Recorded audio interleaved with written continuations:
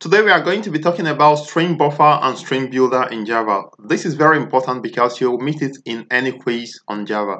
So the problem is string has issue of being immutable, meaning that you can't change a string. If you change a string, it doesn't actually work. So let's try it. Let's change this Java and see that it doesn't actually work. So I'm going to replace the A in Java with O. So instead of Java, I'll have Jovo. So let's do it. And let's see along the line that it doesn't really change. You can't actually do this. So if I say something like system.out.print, and I'm going to say str.replace, and I'm replacing A with a new character O. Okay, right? I'll recommend you also do this yourself so that you actually see how it works. So I'm replacing A with an O, and then I'm going to run it. Now you can see that it prints out Jovo. But the question is, have we changed this string? The answer is no, it did not change. The reason is, if I print it out again, if I print out str, let's see if it's Jovo or Java. So you see that it is still Java. We did not actually succeed in changing it. So that is why we say strings are immutable.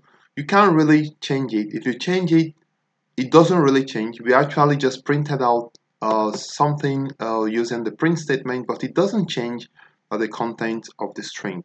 So that is why we say strings are immutable. You can't change a string.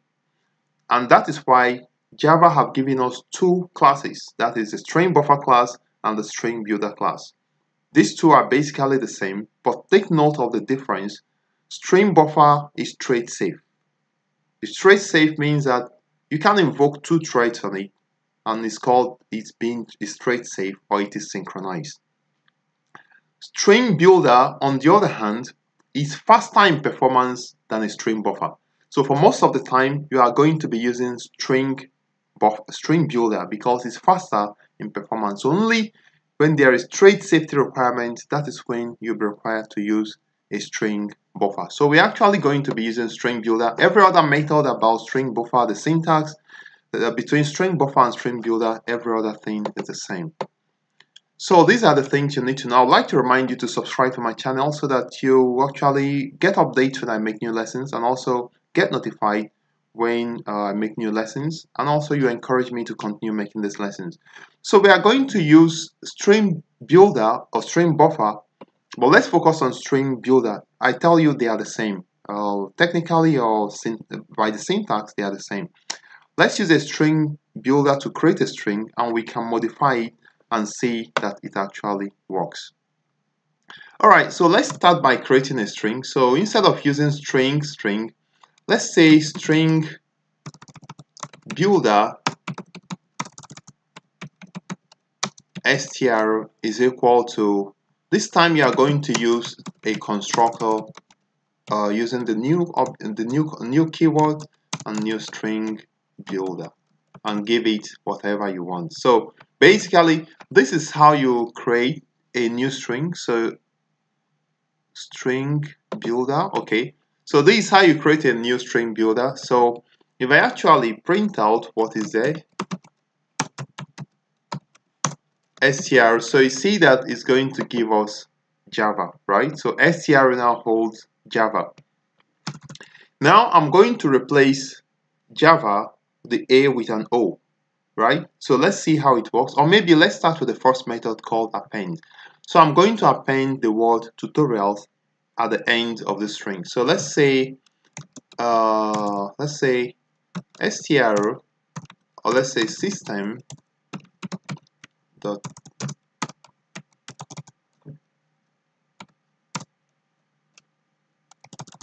str.append. So what we want to append is tutorials. Alright, so now I've appended tutorial, and let's see how it works. So I'm going to just print it out on the screen,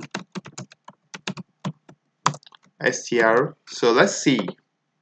So if I run this code, you see that it prints out Java tutorial. Actually, I'm going to remove, okay, maybe you can allow it to be there.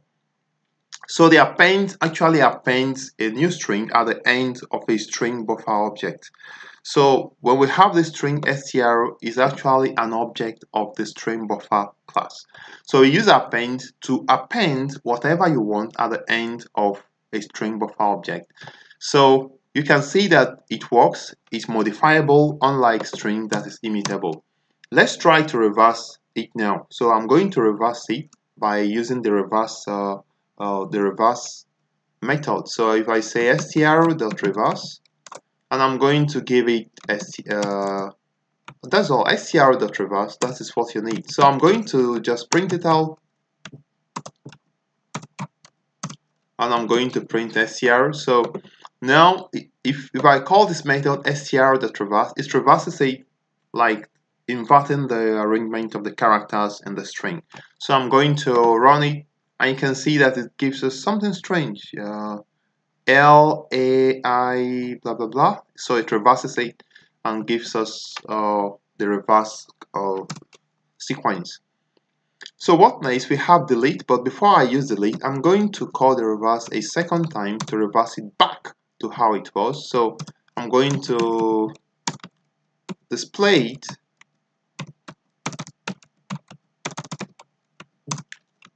So now it's reversed back again because I'm calling the reverse method on a reversed one. So the first time we call it, it reverses it like upside down. And the second time we call it, it turns it back to the way it was originally. So that is how the reverse method works. Let's now use delete method to delete Java, and we only have tutorial is going to be left. Remember, the best way to handle this is to do it yourself, and you'll be able to appreciate how it works. I'm just going to say str.delete, and I'm going to start from index 0, because this is index 0 of the Java tutorial. This is index 0, 0, 1, 2, 3, 4, 5.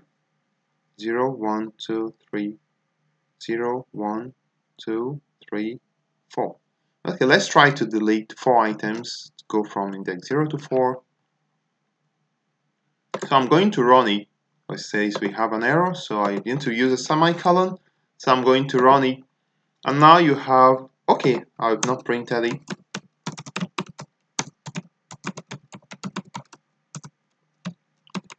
So now what is going to happen is it's going to delete Java from there, because Java is the first 4 items.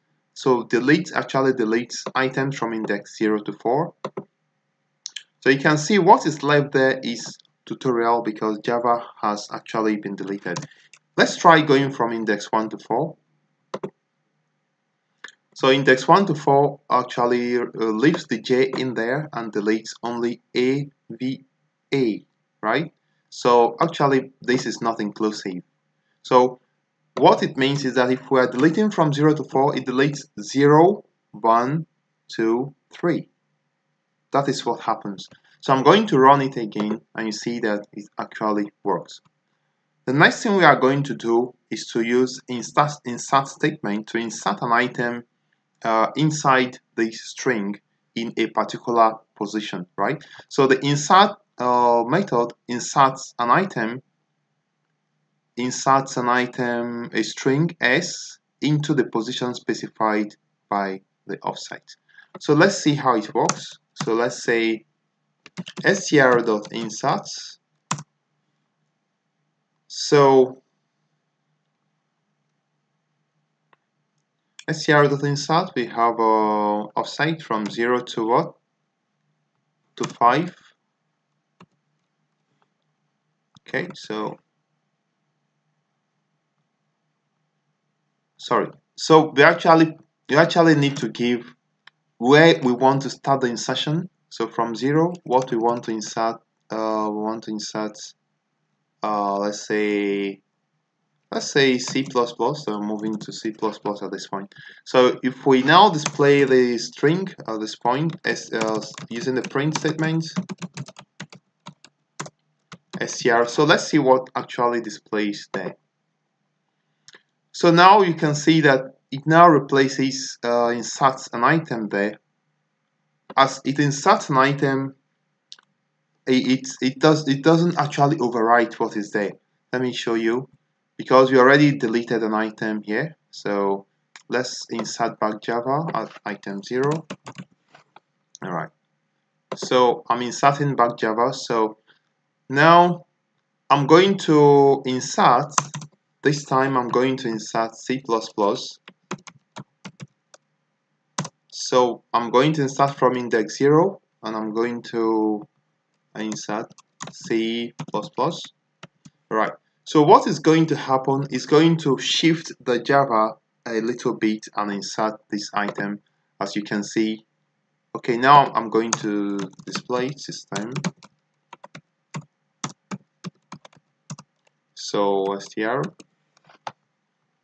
So you can see that it shifts the Java a bit and inserts the item there. So that is how the insert statement works. So how many have we covered? We've covered append. Append, you append at the end of a string.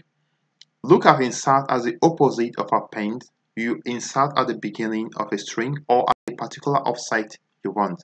Reverse reverses a string the other way around. Delete an item from a string given a start position and an end position. Let's now use the next one, which is replace, which is actually the last one we are going to use. So now that we have C++ Java tutorial, I'm going to kind of replace all of these starting from index 0, 0, 1, 2, 3, 4, 5, 6, 7. So from 0 to 7, I'm going to replace everything there, the C++ Java, I'm going to replace it maybe using AngularJS. So let's see how it works, str.replace. And we are going to start from 0, moving to 7, and the string we want to replace, what we want to insert in there is AngularJS. So at this point, if I display the string, so str, you see that it's going to replace all of that with AngularJS, you see. So basically, this is how the string buffer and the string builder work. So one thing I want to show you is that both of them are about the same thing. So if I go ahead to this place to change it to string buffer, and I change this to string buffer, so you see that everything is in place. Nothing goes wrong because the string buffer and string builder are actually the same. So it actually still works without any error. Just give a second. Okay. So if I go ahead to run it, everything runs perfectly. So you can actually use string buffer and string builder interchangeably, except that in a quiz you might be asked what is the difference. Remember, the difference is that string buffer is faster. Sorry, string buffer is thread safe and is also synchronized. And string builder is faster than string buffer. I'd like to stop here. I'd like to thank you for viewing. I'd like to also remind you to subscribe to my channel if you've not subscribed, and also maybe if you have some challenges, leave a comment there for me telling me what challenges you have, and I'm sure to respond to you. And also look in the description box, you'll see an explanation, a link to this website where I have this explanation for you very clear, so you can actually have codes to play around what we've written. You can copy it from here free and use it to play around. So I'd like to thank you for viewing.